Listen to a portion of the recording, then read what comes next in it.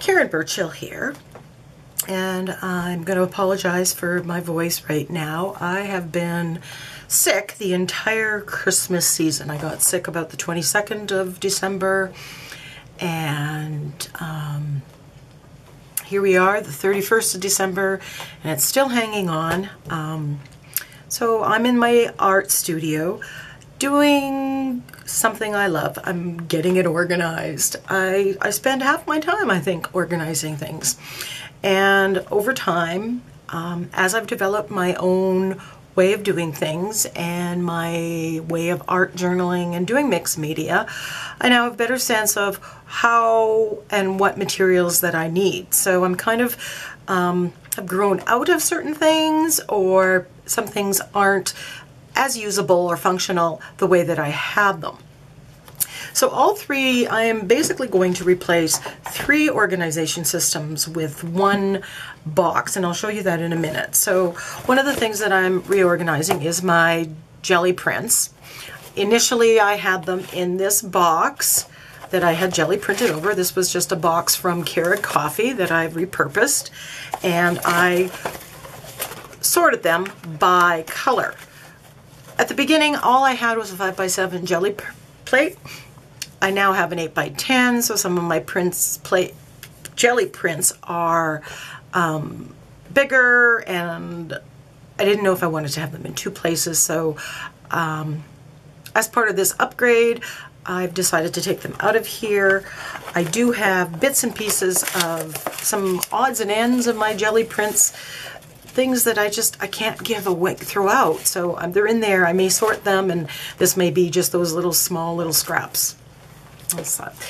The other thing that I am going to put into the one container is what I had sorted all my paper towels, paint covered paper towels, and coffee filters, all the luscious unused paint that I never wasted, that I always just put onto the paper towels and put onto coffee filters. And I had it sorted in this Pendaflex system, which I love, primarily because it folds up and it's nice and compact, and I could take it with me when I went on a create date with my friend Yvonne, or when I was traveling. And I still plan on doing that. I'm just thinking that when I'm in my studio, I have a better way of doing that. So I've taken out all the files that I've had in here, and they're all going into the same place where my jelly prints are. The other thing that's going into that system is all the pictures, phrases, and words that I had cut out from magazines. A lot of the collage elements. When I started out, I did journaling by 5s, and so I cut a lot of magazine pictures and different things, and I had them all nicely sorted in this binder. I found I wasn't using it when it was in the binder,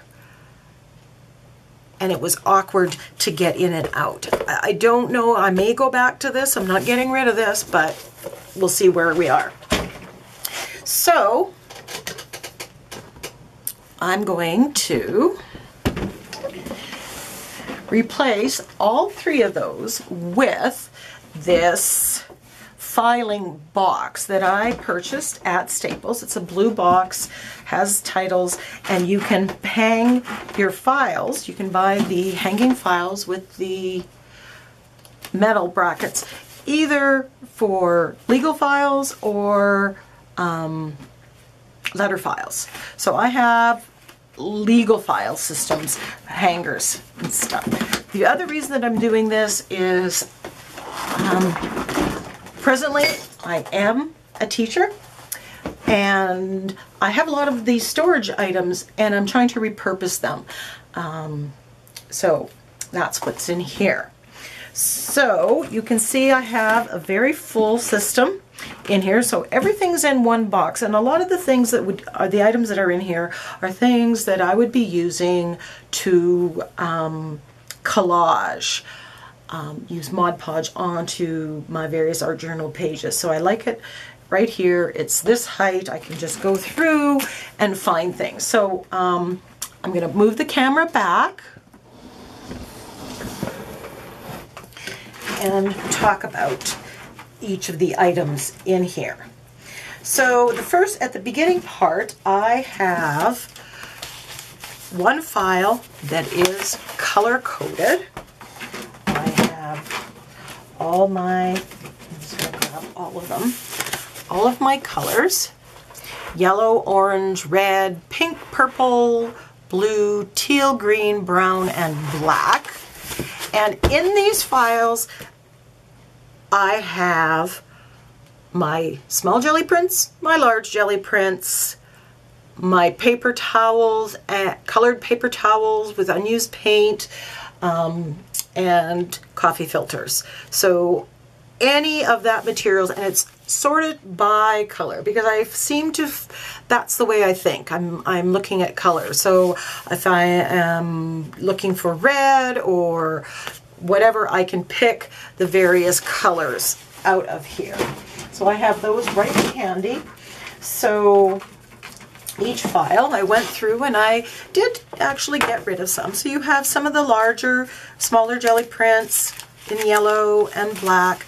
And then I kept this folder in here. I think I might take this out or put my smaller things in here. This folder is what I will take out or put some of the yellow things in and put back into this Pendaflex folder. So I can just put this back, put the yellow ones in, or whatever yellow ones I want when I'm traveling or when I'm teaching classes or something like that, and I just want it to be mobile. So I can just take the file, it's right there, file it in here, and away I go. So that's my plan, so stay tuned.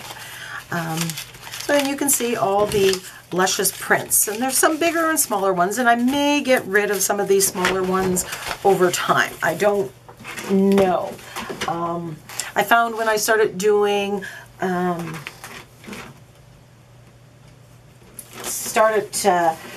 using my old folk art patterns to design with, and basically doing a lot of collaging with my jelly prints, I needed to have a better way. I needed it to just be more accessible. So here we have all this lusciousness that's just right here and ready to go. So, and I like the idea, I can just pull it out and it's all in one place. Before I didn't have a place for my big ones, and I was looking for the little ones, so and we have all sorts of luscious jelly prints. I've got some specific projects in mind for some of this, and I was going very specifically and finding stuff, but I think this might work out. So I have all the colors there, so I'm excited to see how that's going to work. Now the next thing that I have in here is the materials that I took out of this art journaling, pictures and phrases, all the magazines, clippings and stuff. It was good for organizing it. I just found that it didn't work very well when it came to putting things back. So I kept the categories, and I'll just go over those with you in here. So I had a whole bunch of things, either in these little fold out things that I got at the dollar store and have not been able to find ever since. I keep checking every time I find myself in any dollar store. I found something similar right here, but it has this string to close them up. So it's not, and it's bigger and it wouldn't fit into these files. So, but I like that I can close it up. So I'll purpose this for something else. So, but I haven't found those. So if anybody finds these, or they just have a little soft little Velcro thing and they're hole punched and stuff. The rest of this I have in my sayings, just so I can see them in page protectors, and the static cling actually keeps them quite nice. When I take out stuff, I can actually put it back in the folder and it will be where I need it to be. Putting it in the binder, then you put the binder up and everything fell out, and I guess I'm not a neat and tidy one. So in here I have quotes and sayings, motivational verbs. I had cut out a lot of words. So they're just kind of verbs, categories: enjoy, motivate, love, like, inspire, those kind of things. So my plan is to use these on some ATCs and do that. So I have that all in, and this one is just one of these little zippered compartments, and I cut off the extra piece because it didn't fit in here. Again, from the dollar store. And these are just random words that I'm just cutting for letters and stuff. I may take time and put the letters and sort them if I find I come back to do it using this. So this is all words and quotes and sayings.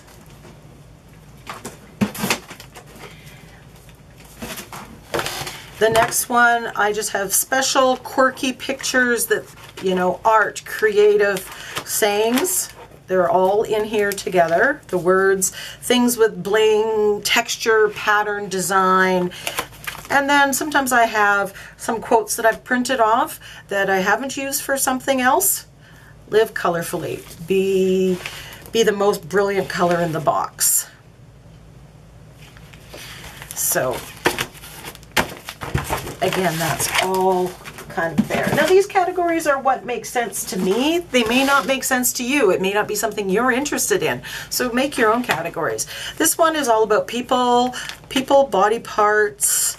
Some of this I might turn into some of the bodies, might use them as a mask. I've seen people doing that. I've got babies and children.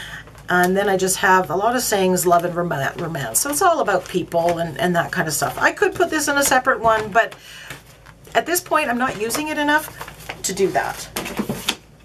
So the next one is all about traveling and exploring. So again, I have the pictures, and then in the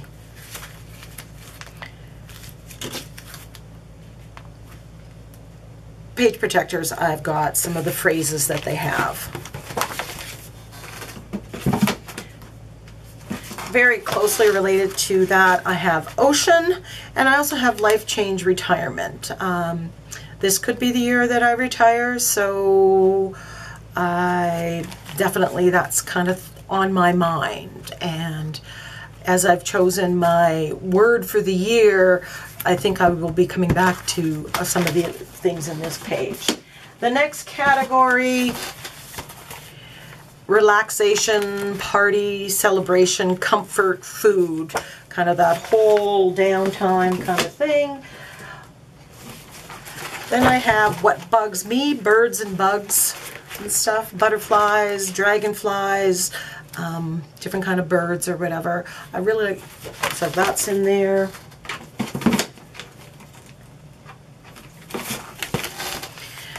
The next category is gardening, flowers, garden fence. It's another passion of mine, gardening, so that's in there. The next category is all the seasons. Winter, Christmas, fall, and I just have it all in one folder. And the last one, it's about time, numbers, money, those kind of things. They seem to show up a lot on art journaling pages. So the next part that I've added to this box is all about quotes.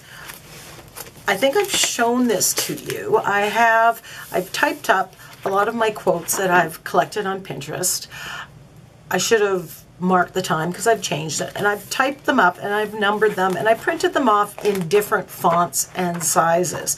Now most of these are for ATC sizes or whatever, or ATCs or index cards, iCads.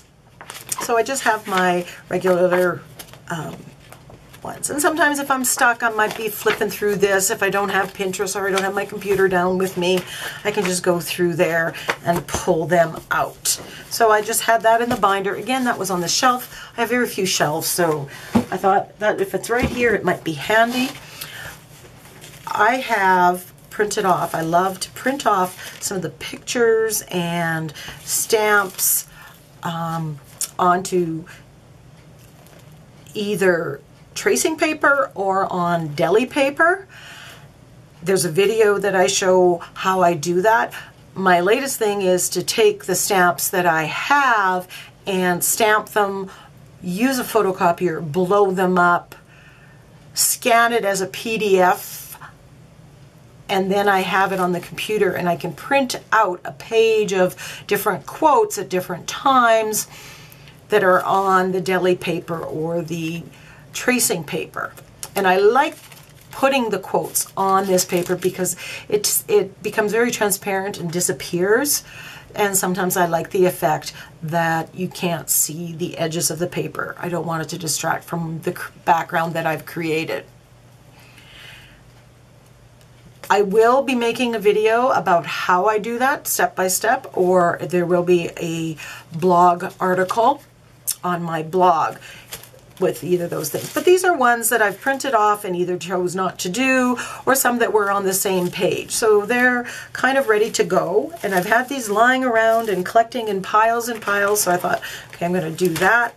The next thing here is pretty much the same thing, but these are printed out on my, some are copy paper, but most of them are paper. It's a little bit thicker than copy paper that I really like using. So again, I have some of those quotes printed out, and either I didn't use them or just haven't gotten to it. So I have, again, some of my stamps printed out, stamped out and printed out on there. Because sometimes, especially with mixed media, it's not exactly a smooth, level surface, and stamping doesn't work best, so I find I have to stamp on something else. So these are pre-done. So I just kind of want them handy so that I don't forget that I have them, and I will use them. Now what I have in here is basically all the quotes that I have in here that have been cut into individualized slips of paper. So sometimes, instead of using my inspiration sticks, I may choose to pull out a quote from here. And this one is make your own path. So I might decide, okay, that's going to be my prompt. So instead of relying on others to set a prompt, I have that right here for me if I'm stuck. If I'm having one of those days where I just don't, I want to create something, but I just don't know what. And this is always ready. Now I have the number here, so I can go onto my computer file and then find quote 162 and use a font, whatever kind of font I really like that's going to go with the page and the size of whatever I'm creating, if it's an art journal page or a canvas, an ATC, or an index card. So I thought I'm going to put that all there. And this is, again, another thing that was in a separate box somewhere. So having it all here, I can put the lid on.